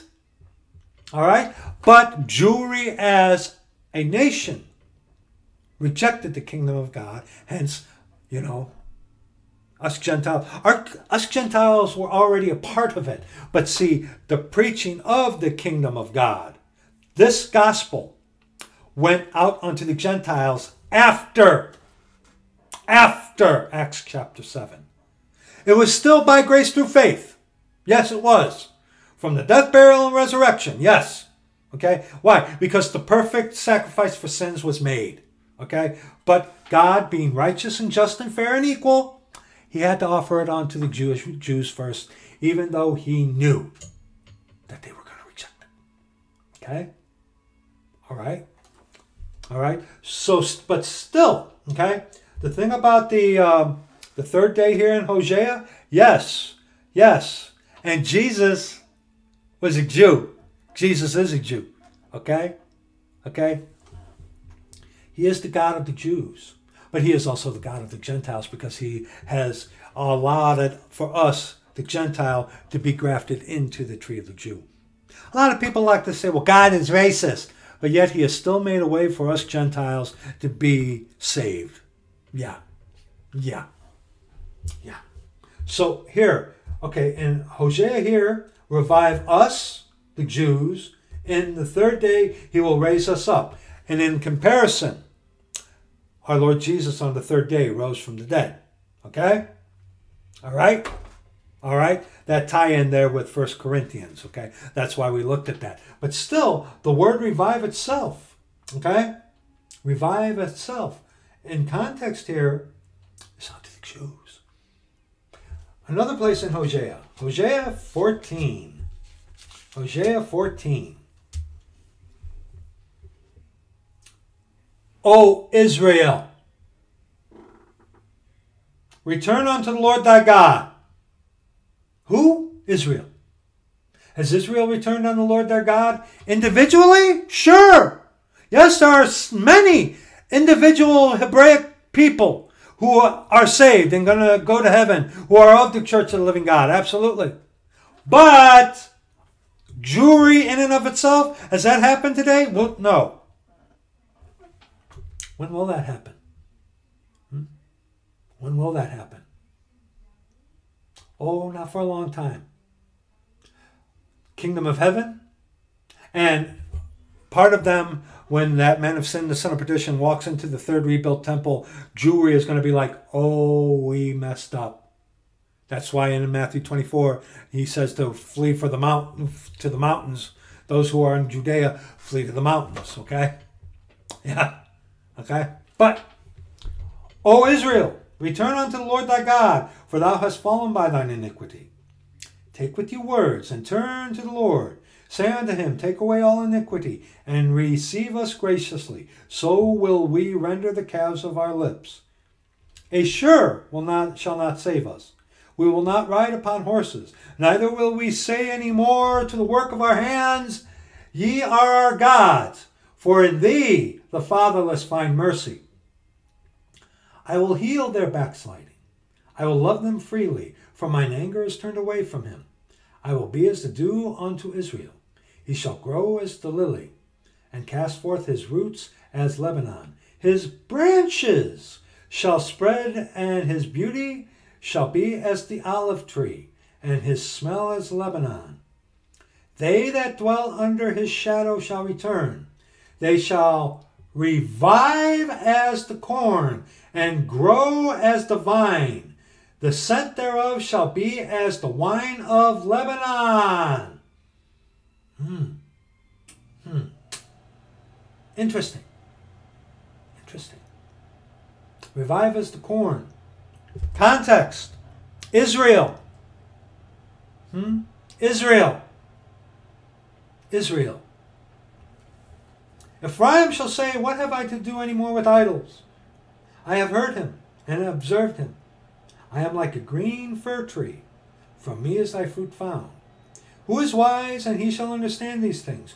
Prudent, and he shall know them? For the ways of the Lord are right, and the just shall walk in them, but the transgressors shall fall therein. Future fulfillment, future coming of Israel unto their Lord, their Father, our God, our Father, Jesus Christ, their Savior, their Mashiach. Context again, dear friend.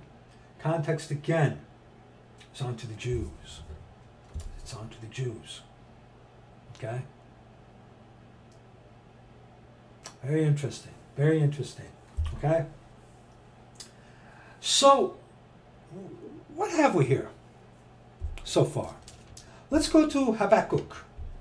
Habakkuk chapter 3, verses 1 and 2. A prayer of Habakkuk, the prophet, upon Shigionoth. O Lord, I have heard thy speech and was afraid. O Lord, revive thy work in the midst of the years. In the midst of the years make known. In wrath remember mercy. Again, context of Habakkuk. Revive is on the who? The Jews. In the midst of thy revive thy work in the midst of thy years. Amos chapter 9. Amos chapter 9. What is he talking about? Verses 11 on to verse 15. In that day will I raise up the tabernacle of David that is fallen, and close up the breaches thereof, and I will raise up his ruins, and I will build it as in the days of old. The kingdom of heaven. Remember, Jesus is known as the Son of David. Okay? The kingdom. And when they call Jesus the Son of David, that is the Jews acknowledging that Jesus is the King of the Jews. When they call Jesus the Son of David, they are referring to him as King. That's what that means. So when will the kingdom of the tabernacle of David that is fallen and closed up the breaches thereof, and I will raise up his ruins and will build it as in the days of old? Has that happened yet? No. When will that happen? Come on, you should know this by now. During the kingdom of heaven. At his second coming. He's going to establish the kingdom of heaven. Which is here being compared onto as David, because Jesus is the King of Kings, Lord of Lords, the King of the Jews, okay? He, as king, is going to be sitting on the throne at Jerusalem. Okay, that's what that means as King of David, or, King David, okay, Son of David, excuse me, okay? That they may possess the remnant of Edom and of all the heathen, that hasn't happened yet, which are called by my name, saith the Lord that doeth this.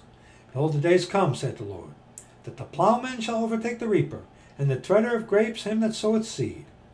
And the mountain shall drop sweet wine, and all the hills shall melt. And as we already saw in Zechariah 14, and we are seeing here, during the kingdom of heaven, it's going to be farming.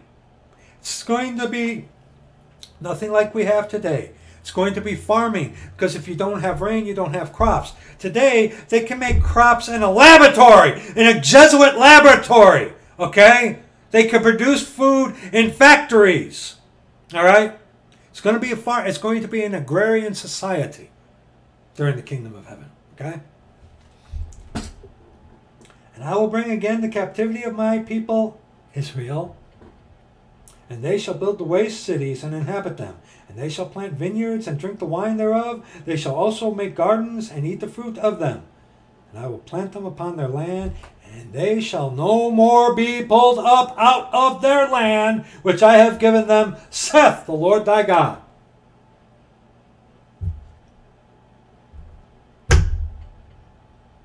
So what have we seen at Revive? Every appearance of Revive, singular form thereof, is in context unto who? The Jewish people. Okay? And to revive is to what? To bring again from the dead. And as we started this video out, they went out from us, but they were never of us. Okay? All right?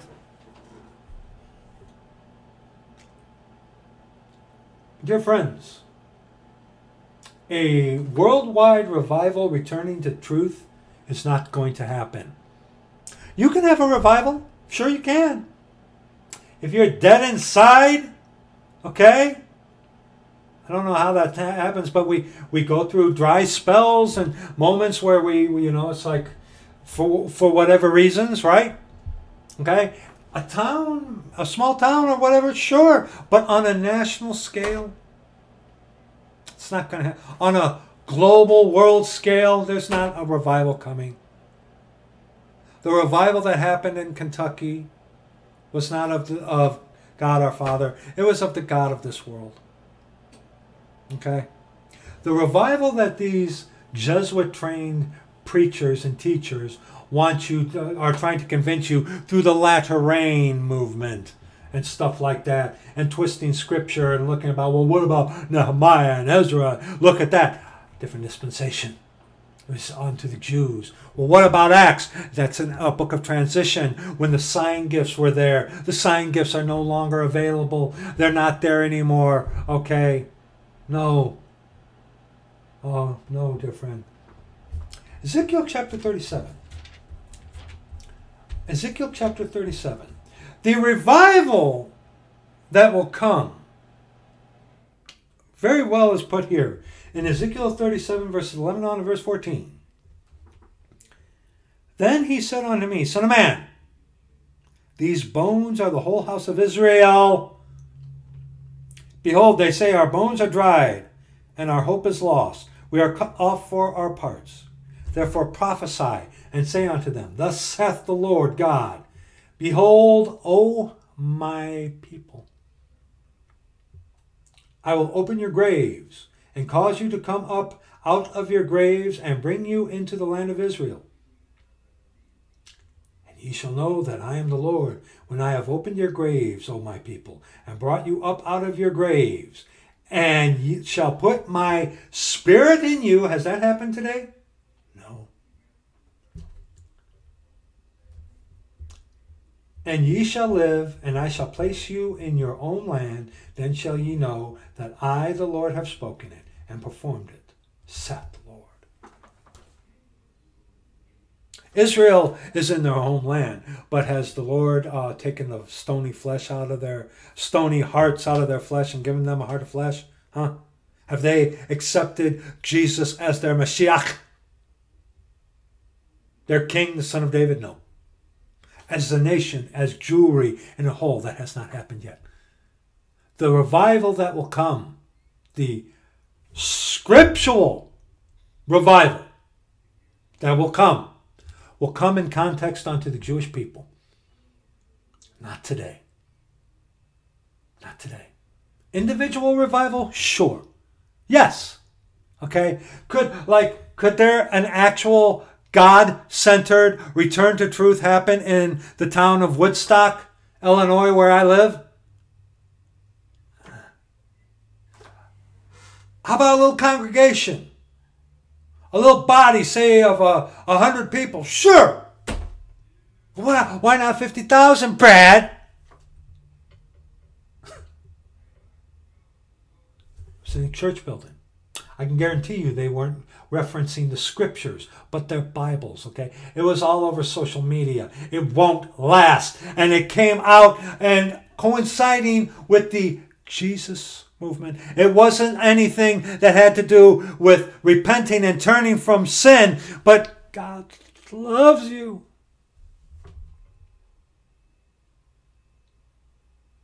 It wasn't of God, dear friend. Even if you want it to be. But see, here's what so many of these false prophets who talk to you about revival this and revival that, okay? And yes, I do believe a revival will come, Brad. One that's headed by Satan. Because the whole world is going to worship who? That man of sin, the son of perdition. The whole world is going to worship the devil during the time of Jacob's trouble. You know, the whole world is going to be, you know, with the mark of the beast and stuff like that. Not every single person, spirit, soul, and body, you know, but the whole world is going to be going after the beast. Yeah. So there will be a revival coming. One that's headed by Satan. One that has all the glamour, the glitz. One that's of entertainment. One that makes your flesh feel good. But one that is a returning to truth? No. See, what these people who preach to you about revival this, revival that, my foot. 2 Corinthians chapter 11. 2 Corinthians chapter 11, verses 10 on to verse 15. As the truth of Christ is in me, no man shall stop me of this boasting in the regions of Achaia. Wherefore? Because I love you not, God knoweth. But what I do, that I will do, that I may cut off occasion from them which desire occasion, that wherein they glory, they may be found even as we. Like these poor people who were deceived by this satanic-led revival in Kentucky. And are also going to be strengthened in this satanic revival by that stupid Hollywood movie that came out coincidentally during the time of this revival. No coincidences. Okay? For such are false apostles, deceitful workers, transforming themselves into the apostles of Christ. And no marvel, for Satan himself is transformed into an angel of light. And we discussed about this in the previous video. Okay? Therefore it is no great thing if his ministers also be transformed as the ministers of righteousness, whose end shall be according to their works. And of course, Titus chapter 1. Titus chapter 1. Okay? Titus chapter 1, verses 15 on to verse 16. Unto the pure all things are pure, but unto them that are defiled and unbelieving is nothing pure. But even their mind and their conscience is defiled. They profess that they know God, but in works they deny him, being abominable and disobedient, and unto every good work reprobate. You don't go out there preaching, God loves you, God's not it. No. You go out there and preach the love of God. Yes, Christ died for your sins according to the scriptures. Okay? You're going to go to hell unless you repent of your self-righteousness, take responsibility that you put him on the cross, and fear him, and call upon his name and that he may save you. Because if you don't, you're going to hell. Okay? That's the love of God. That's the love of God. Repentance toward God and faith toward our Lord Jesus Christ. That's what we go out and preach. Knowing therefore the terror of the Lord, we persuade men. You don't go out there and love them into... That's what that was, that revival in this movie. God loves you. No, you know what you do? You want to preach the love of God? You go out there and you scare the hell out of people. That's the love of God, dear friend. The love of God is Christ and him crucified. And you want the love of God? You want the love of God? You got to be broken, boy. I've already read it. Is not my word of fire like a hammer that breaketh the rock in pieces? Huh? You got to be broken. You got to be broken of, I'm a good person. God loves me unconditionally. That's not true. You reject the gospel, you're a child of wrath. We covered this in the previous video. Okay? About how a devil witch is telling you evil is good. Okay? You go out there and preach the gospel. The death, burial, and resurrection. Okay? The blood that he shed on the cross. And unless you come to him on his terms, not your own, the way of the cross, you are going to go to hell. And burn forever. Where your worm dieth not, and the fire is never quenched. That's where you're going. But no, what do you want to do? You want to boot the door, right? And Jesus is the door. You want to boot the door out of the way and climb up some other way. You're a thief and a robber. You preach the gospel. You scare the hell out of people. Knowing therefore the terror. I don't want to scare people. Then you don't want to serve our Lord Jesus Christ, and you don't want to see people saved. Is it fear or is it love? Again, let me write that down so I don't forget that. Okay? Okay? Because we've addressed this before. Fear or love. Okay? You're running off a cliff, and you're going to dive headlong and fall to your death.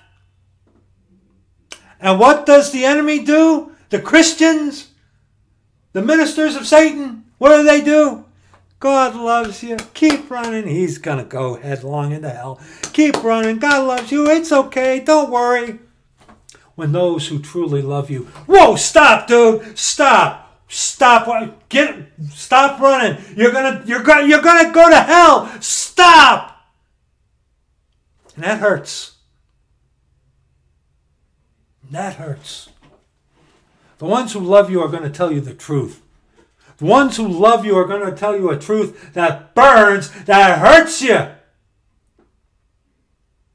Because the truth of Scripture, the truth of salvation cannot be a glory unless it is first a death and suffering.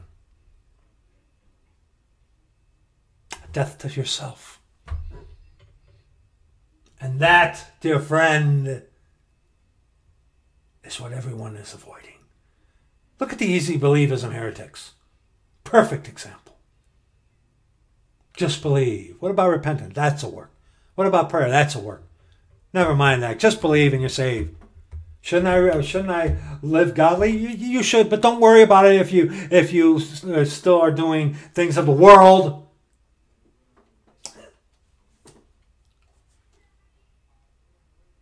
And see, 2 Timothy chapter 3, okay? 2 Timothy chapter 3, verses 1 on to verse 5, okay? Hello? McFly, Paul tells us they ain't going to be coming a revival. Like what is being preached to you on TV and these guys. I mean, look at all of them. This know also that in the last days perilous times shall come. For men shall be lovers of their own selves, covetous, boasters, proud, blasphemers, disobedient to parents, unthankful, unholy, without natural affection, truce breakers, false accusers, incontinent, fierce, despisers of those that are good, traitors, heady, high-minded, lovers of pleasures, more than lovers of God, having a form of godliness, but denying the power thereof, from such turn away. They conveniently like to skip these verses. These people who talk about revival for today. Yes, there will be a revival coming of the Jewish people. Yes, there will. But see, remember what it means to be Antichrist. To be against and to replace. And during the time of Jacob's trouble, that man of sin, son of perdition, the world's got to go after him and love him, right? Yeah. So Satan is the author of these revivals that you are seeing, dear friend. Anti-Christ. To replace and to be against. So Satan is trying to copycat a revival that will come in the future pertaining on to the Jewish people, but he's trying to copy that today to make you feel good so that so many of you will go after him and not after the God of the Scriptures, our Lord Jesus Christ, God our Father. It's as simple as that. 2 Timothy chapter 4, verses 1 on to verse 4. I charge thee therefore before God and the Lord Jesus Christ, who shall judge the quick, the alive, and the dead at his appearing and his kingdom. Preach the word. Be instant, in season, out of season. Reprove, rebuke, exhort with all long suffering and feelings. Doctrine. All long suffering and doctrine. Be instant, in season, out of season. Brother, sister, you go out your door to get the mail, walk the dog, I don't give a rat's rear end. Take the Scriptures with you. Brad, I'm just going 20 feet. I don't care. Be prepared. You let the Lord put you in a situation when you ain't prepared and don't have the sword on you, when you could use it and need it, and you don't have it. And you don't spend time enough in the Scriptures. Tell me how that feels, huh?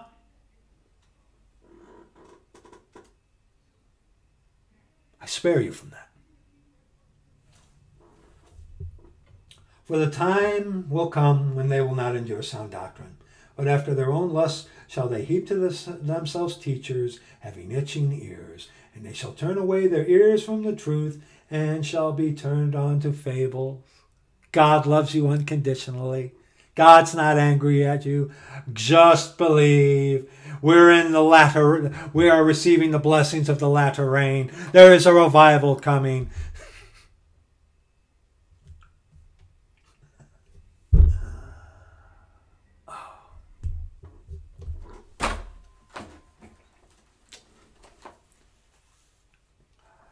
Galatians chapter 2. Galatians chapter 2. Galatians chapter 2. Verses 1 on to verse 9. Then 14 years after I went up again to Jerusalem with Barnabas and took Titus with me also. And I went up by revelation and communicated unto them that gospel which I preach among the Gentiles, but privately, to them which were of reputation, lest by any means I should run or had run in vain. He's referencing Acts chapter 15, okay? When after Acts chapter 15, everybody, including Peter, was preaching what Paul preached, okay? But neither Titus, who was with me, being a Greek, was compelled to be circumcised, and that because of false brethren, unawares brought in, who came in privily to spy out our liberty, which we have in Christ Jesus, that they might bring us into bondage. To whom we gave place by subjection, no, not for an hour, that the truth of the gospel might continue with you. Okay? I know I said on to verse 9. You can read on to verse 9 if you wish, but we'll stop at verse 5. Go ahead and read on to verse 9 if you wish. Okay? Read the whole chapter. Read the whole book. Okay? See, there are these false brethren brought in unawares. They went out from us, but they were not of us. Usually they are Catholic coadjutors working for the Jesuit order, who are well trained in the art of deception, who know just enough scripture to cause problems. Yeah. 2 Peter chapter 2, verses 12 on to verse 19. But these as natural beasts, brute beasts, made to be taken and destroyed, speak evil of the things that they understand not, and shall utterly perish in their own corruption, and shall receive the reward of unrighteousness, as they that count it pleasure to riot in the daytime. Spots they are, and blemishes, sporting themselves with their own deceivings while they feast with you, having eyes full of adultery, and that cannot cease from sin, beguiling unstable souls, and heart they have exercised with covetous practices, cursed children. And you read Psalm 10. Hold your place here. What does God think of the covetous? What does God think of the covetous? Psalm 10. Psalm 10, verses 1 on to verse 3. Come on, get there. Psalm 10, 1 on to 3. Why standest thou afar off, O Lord? Why hidest thou thyself in times of trouble? The wicked in his pride doth persecute the poor. Let them be taken in the devices that they have imagined. For the wicked boasteth of his heart's desire, and blesseth the covetous, whom the Lord abhorreth. Abhor means to have extreme hatred for. We are to cleave to that which is good, and to abhor that which is evil. Paul said that. Back in 2 Peter, picking up at verse 15. Which have forsaken the right way, and are gone astray, following the way of Balaam, the son of Bosor, who loved the wages of unrighteousness, but was rebuked for his iniquity. The dumb ass, speaking with man's voice, forbade the madness of the prophet. These are wells without water, clouds that are carried with a tempest, to whom the mist of darkness is reserved forever. All these people at these revivals, For while they speak great swelling words of vanity, they allure through the lusts of the flesh, through much wantonness. Those that were clean escaped from them who live in error. Oh, yes. By a good Christian experience, by good CCM music, right? Give you entertainment, theater. Give you an emotionalism. Sensationalism.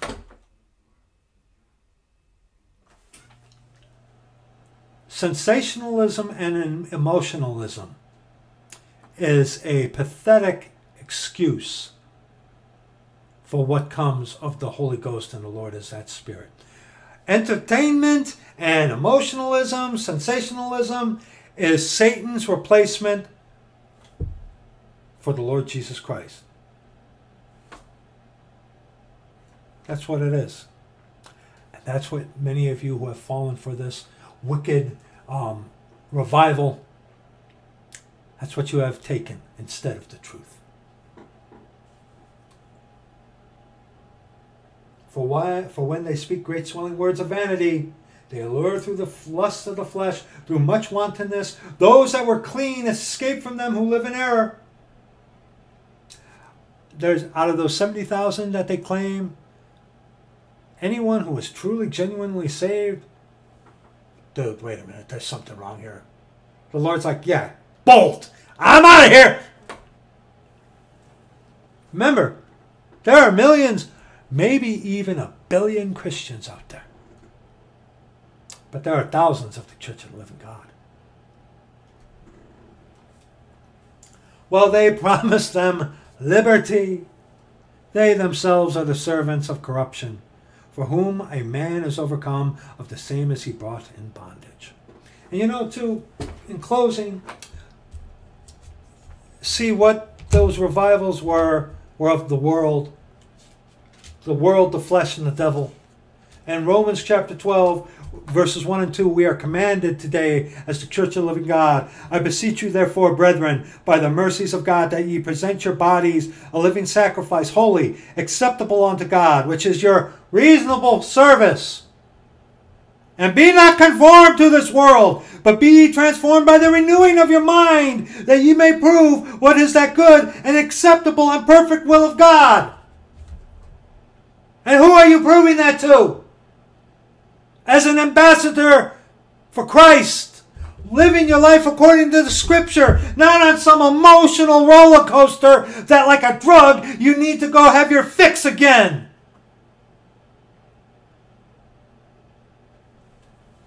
And 1 Peter chapter 5, just one verse, verse 6.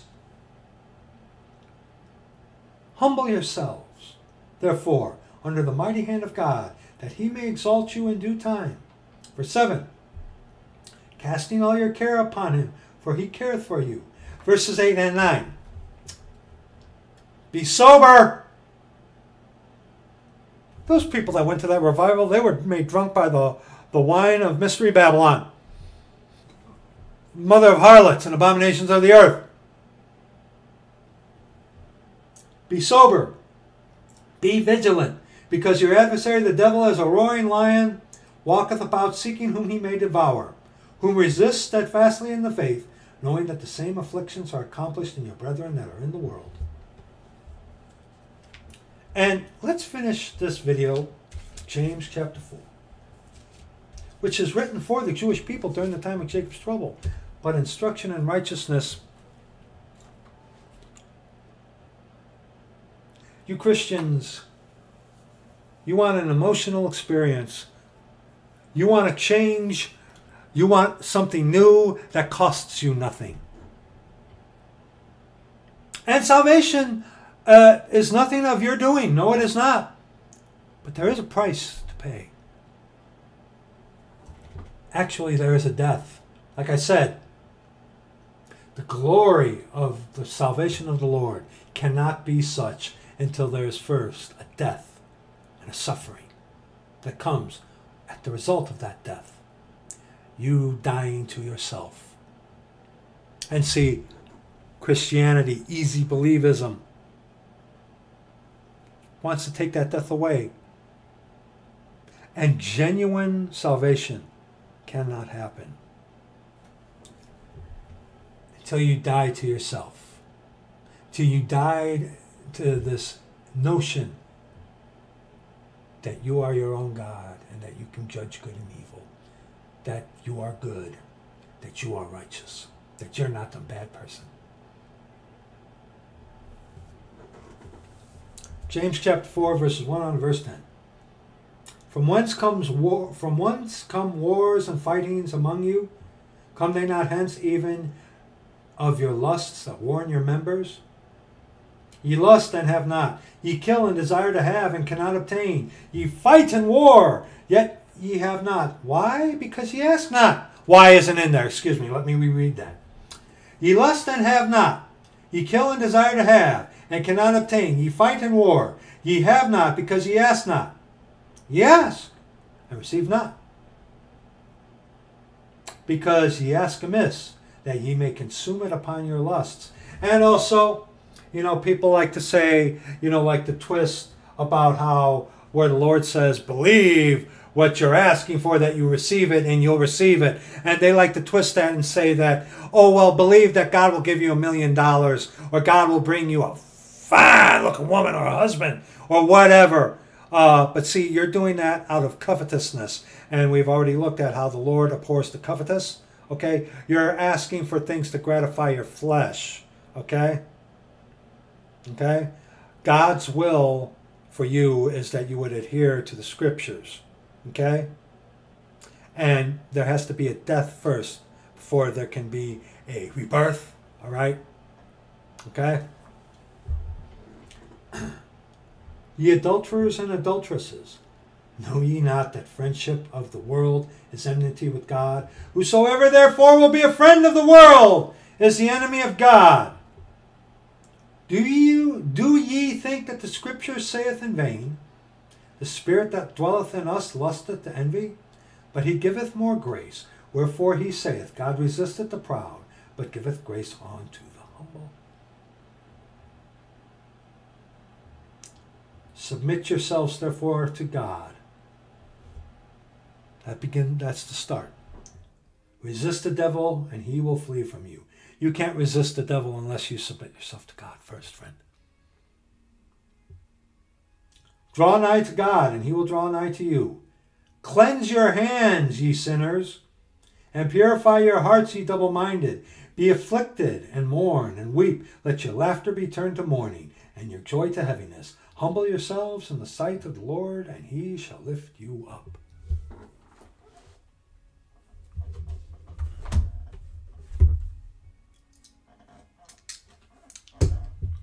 Dear friends, dear friend, that revival that happened in Kentucky was not of God. There is not coming a genuine revival, one that is of the Lord. When that will come in a time when it is pertinent unto the Jewish people receiving their Messiah, our Lord Jesus Christ. But a returning to truth revival on a grand scale, it's not going to happen. You can have a revival. A congregation can have a revival, sure. 70,000 people, coinciding with a movie glorifying the Jesus movement, that the free love on the heels of the 60s, make love not what. Come on, people. There'll be quite a few links in the description box for if you have other questions that have not been answered in this, or if you have anything like that, of that nature. Okay? That's going to be it for this video. Thank you for watching this if you do. Thank you to those of you who pray for us and that help us. Thank you so much.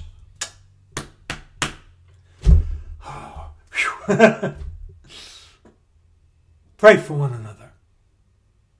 Love one another. Be out there preaching the true love of God, Christ and him crucified. So that's going to be it. I'm going to get this uploaded. That's some minor editing to do. We love you. Thank you for watching this if you do. I'll see you in the next video.